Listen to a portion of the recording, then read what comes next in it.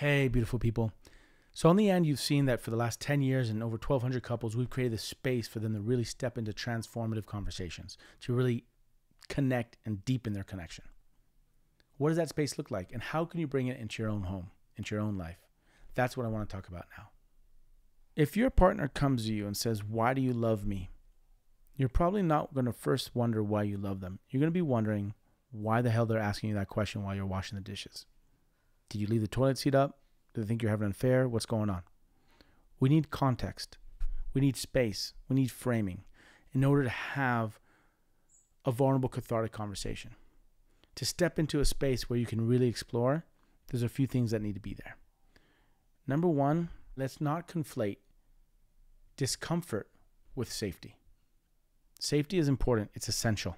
Discomfort can be good because it means that we're stepping into a new space, and that means we grow. We have an opportunity to grow. So that's one thing about the space. Two, let's create the framing for it so that you know what the intention is. Again, your partner comes to you, "Why do you love me?" while you're washing the dishes. What's the framing for this? You pull out a card game. You're like, "Let's play a card game." And you pull out the card game, and the first question that comes out is, "Why do you love me?" Why do you love me? Well, the context is set. We're playing a game. It's clear. Why do you love me? Now, the space is created for you to respond, and maybe even more importantly, for the other person to receive. For me, I know it's harder to receive than to give. That's something I've learned about myself. Another aspect about the space is make sure you're both comfortable physically.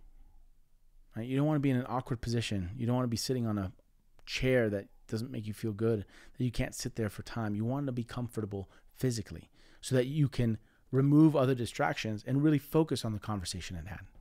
Find the space, physical comfort, but also time so you don't feel rushed, that you could focus, you could be present with the other person. And create it as a space of exploration and fun, right? We don't have to get to answers. We don't have to rush to solutions. We're exploring. We're playing. Playing doesn't always have winners, and nor should a conversation. When an and couple comes to set, and they sit down in the chairs, they've been given instructions about the game and how they're going to engage with one another. The first thing we do before they begin is we ask them to drop in.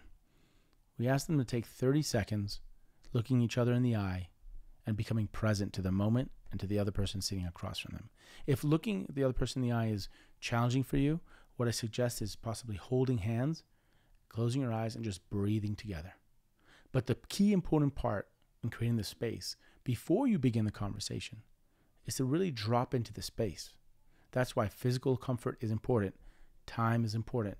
Not too much noise so that you can really ultimately drop and be present with each other. Test this out, because the more you create the space, regardless of what comes out of that conversation, you are both holding that space. And there's a lot of mutual trust and respect and love that's built just by virtue of holding that space. Thank you for joining us. We'll see you again next time. Much love.